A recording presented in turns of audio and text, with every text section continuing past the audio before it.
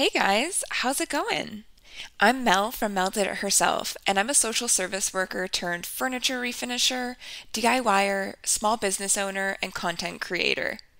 I've learned everything I know about these industries thanks to people who shared their knowledge on the internet. So I'm paying it forward by bringing you my tips, lessons learned, and sharing my journey in this space with you. So thank you so much for being here, being curious, and being a lifelong learner like me. Let's hop into it.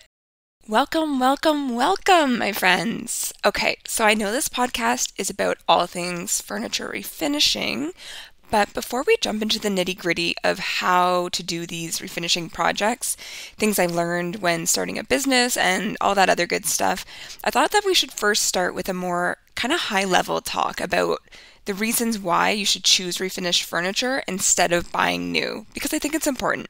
And chances are, if you're tuning in here, you're probably already well aware of the fact that refinished is the way to go, but there might be some things that you've never thought about before, so let's jump right in.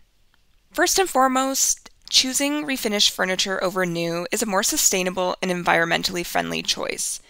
And it sounds straightforward, like, yeah, duh, because you're making over a piece of furniture that already exists. But it's so much more than that, because not only does choosing that option stop pieces from being thrown out and going to the landfill, but every time that option is chosen, it's also one less demand for a new product to be created as well. And then over time, if the demand decreases, I'm no economist, but I know a little something about supply and demand. Of course, to make any sizable difference in the amount of production of new furniture, that would require a pretty substantial shift globally, but there's truly no better time to start than now and individually. And if I'm being honest, it really doesn't even end up feeling like a sacrifice that you're having to make when you're choosing refinished.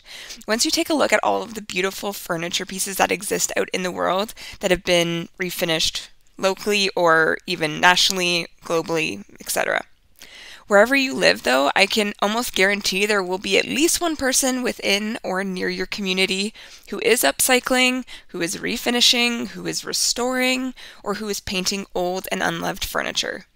And it's all about being able to find them, so do a Google search, look on Instagram, keep an eye on the Facebook Marketplace listings in your area, or just ask around at local thrift stores, antique dealers, or even paint supply stores, and I can almost guarantee that you will eventually find yourself connected to somebody doing this kind of work. When I first started trying my hand at refinishing furniture and discovering the huge community on Instagram, I was honestly so surprised to see just how many makers and creatives were on there and the transformations that they were able to make on their pieces. When I started digging deeper to find others doing it locally, like I would search for example, like certain hashtags, or I would search within the location feature on Instagram, search for my either kind of suburb or my city or my province even. I found so many people doing their thing on there, and we now have a little group chat that we've set up, and we have over 20 refinishers just within my area, like my city and surrounding area. So they are out there. We're just kind of quietly doing our own thing, plugging away in our garages with our earphones in. So you might need to do a little bit of digging to get to us, but I can assure you that we would love for you to have one of our pieces in your home. And as much as I like to choose sustainable options when I can and when I think of it, I'm definitely no expert in the area of sustainability. So I decided to put my university degree to work for once and do some research to pull some numbers to help paint a picture. Okay, and I promise that's the last time I'm going to use that voice. I think that was twice now. So, furniture that gets thrown out and ends up in landfills is referred to as F-waste, and over 10 million tons of it ends up in landfills annually in Canada and the United States. 10 million tons. And if 10 million tons is maybe hard to visualize because I have absolutely no understanding of units of measurements myself, so fair enough. 1 ton is about 2,000 pounds, and that's about 907 kilograms for my non-Canadian friends, which is about the weight of a fully grown white rhinoceros, if, you've been around one of those lately. So visualize 10 million fully grown white rhinoceroses in the landfill every year. Okay, great. Moving on. So actually, something that I hadn't really thought through too is the fact that the pandemic has increased that number by quite a bit because so many companies are deciding to scrap their office space, and a lot of the time they're not taking the time and the intention or the intentionality to make sure that the furniture that they're getting rid of is being reused, repurposed, or recycled. And so it's often just getting thrown into the garbage pile and taken away and ending up in those landfills.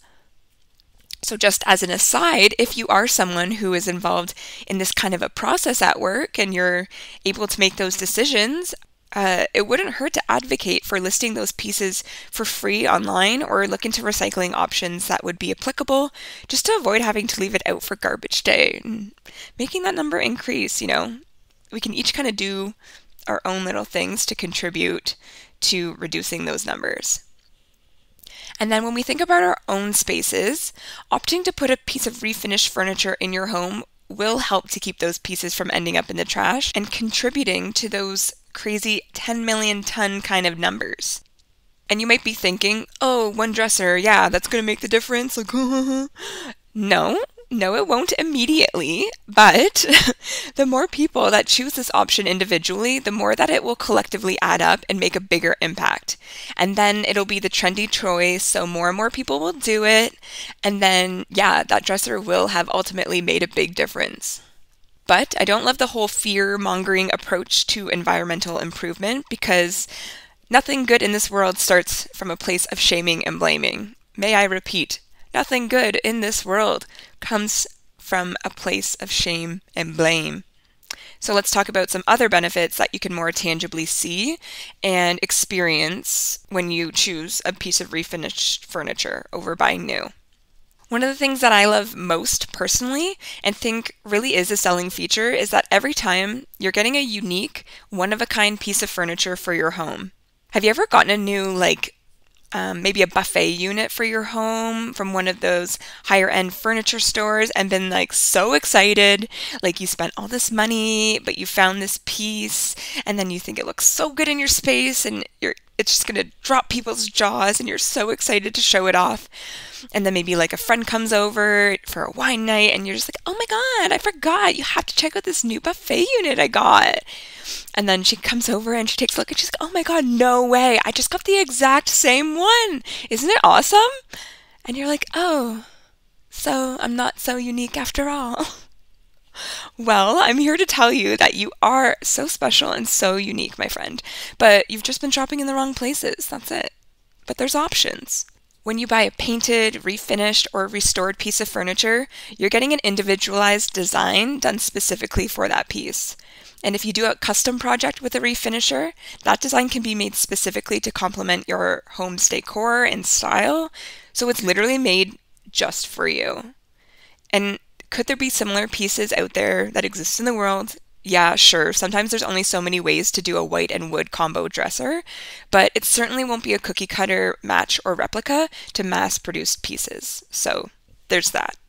And what I find really interesting is that there's always history behind a piece of refinished furniture, whether you happen to know it or not. Sometimes clients come to me because they have a dresser or a dining table or something like that they've had for decades, or maybe a set of nightstands that has been passed down through the generations that doesn't currently match the style or the vibe of their home, but they want to keep those heirlooms and heirlooms.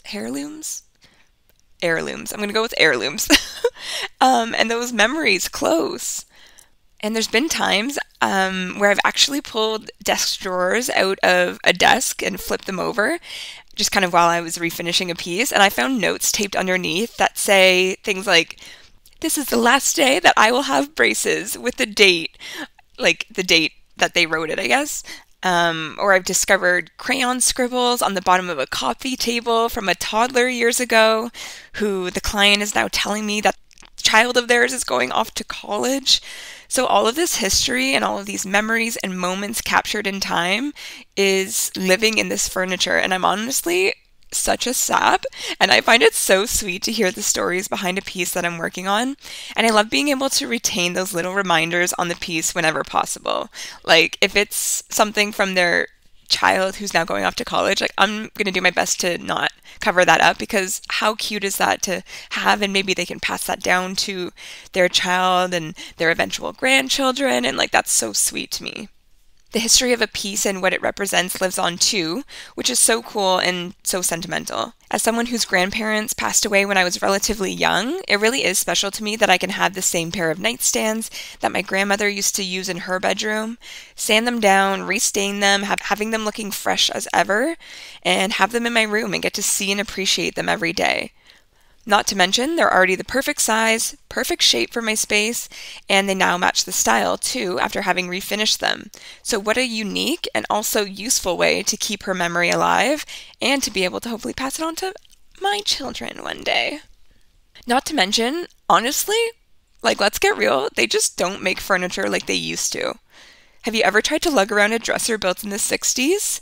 Well, I happen to do it far more often than my back and shoulders would like me to, and let me tell you, they are friggin' heavy and solid as hell. Lots of solid wood, quality craftsmanship, and designs that stand the test of time. You don't see the melamine and particle board that's used these days at a certain four-letter furniture retailer that shall remain unnamed. And with refinished furniture, you're much more likely to come across things like dovetailed joints rather than dowels holding a structure together. And if you have no idea what dovetail joints are, stay tuned for upcoming episodes. I'll fill you in. Actually, that's a great reminder. Have you subscribed or followed this podcast yet? Because if not, here, I'll just take a quick pause so you don't miss anything. You can pop over to the podcast page and just subscribe or follow. Good. Got it? Awesome. Thanks so much for your support. It really does mean the world to me, though, truly. Anyways, so also, kind of random, but when I was thinking of the benefits of refinished furniture over the new stuff, you know what came to mind? Have you ever seen that YouTube video where they light a fire in two different living rooms or something like that side by side and compare a room that's filled with older furnishings versus a modern day one? I swear I've had to watch this at like every job I've ever had for some reason. It just ends up being like a health and safety video that gets shown when they're doing, I guess, like the overview of fire safety. It might just be like a location thing, or maybe my colleagues aren't very creative. I don't know. But it's actually really interesting because, like, if I remember correctly, the room with the older furnishings does catch on fire quicker than the modern one. But the modern one catches on fire like maybe 30 seconds later or whatever, but burns exponentially quicker. And basically the entire room is like catastrophically on fire and full of smoke, while the room with the older furnishings that started on fire first, it just has like a throw pillow on fire at that point. So am I saying that it might be more safe to choose refinished over new? I don't know. I'm not a firefighter, but you can take a look at that video, take a look yourself, decide which you feel more comfortable having in your home, and just make your decision from there. Okay, cool. So I'm doing a really good job at avoiding the fear-mongering. Great. But really, maybe rather selfishly, the number one reason that I think that everyone should consider buying their furniture refinished over new is that you're supporting your local economy by spending your dollars locally and ultimately putting money directly into someone's pocket. So you're supporting their small business or big business. We're all about big business energy over here. And you're supporting their dream of entrepreneurship while getting a really great piece of furniture in the process. Have you ever seen those TikToks or like memes or videos where it's like every time my small business gets a sale and it's a video of a customer walking out of a store and two girls are working at the cash and they turn to each other after the customer leaves and just start like excitedly jumping around being like, hell yeah, we just made that sale.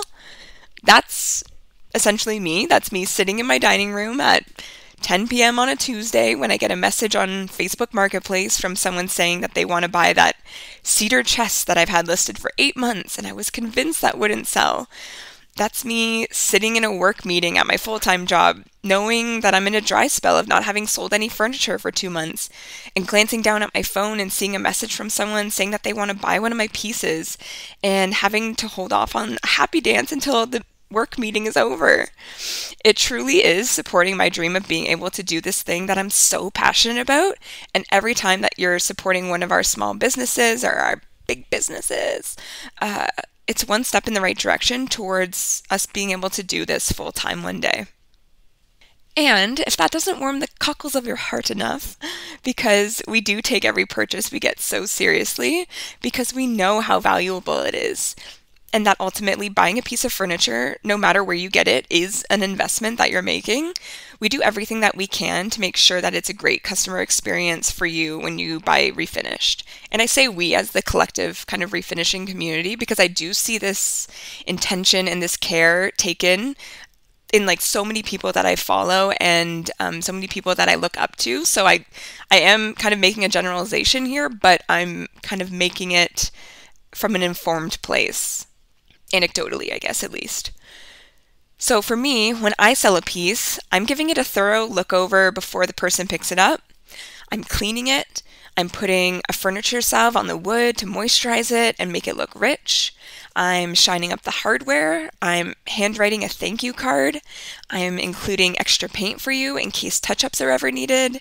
I'm including the name of the paint color and the paint company in the card in case you ever want to get a matching piece done in the future.